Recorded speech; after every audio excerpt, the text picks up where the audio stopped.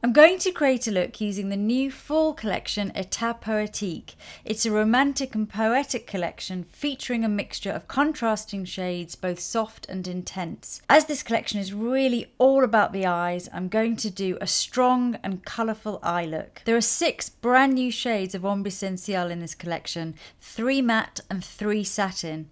I'm going to begin by using one of the satin shades, Hesitation number 106. This is a deep rosewood. It's quite an intense colour. I'm going to use it all over my eyelid.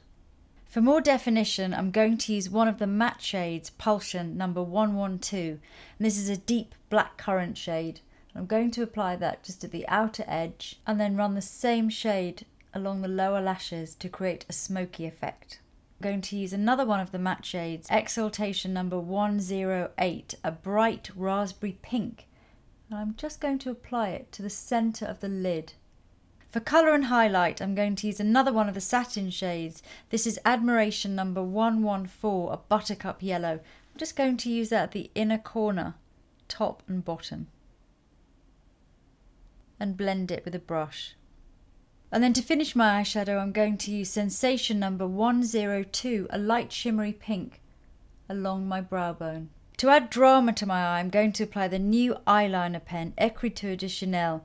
I'm going to use black, Noir number 10, but it also comes in brown, number 20. As you can see, it has a new flexible felt tip applicator. This makes it really easy to apply. For my mascara, I'm going to use Le Volume de Chanel in Plum number 30. There are 4 new Rouge Coco Shine lipsticks in this collection. I'm going to choose the dramatic Deep Black Currant Aura number 96. And to bring the whole look together, I'm going to use Hue Contrast in Innocence number 160.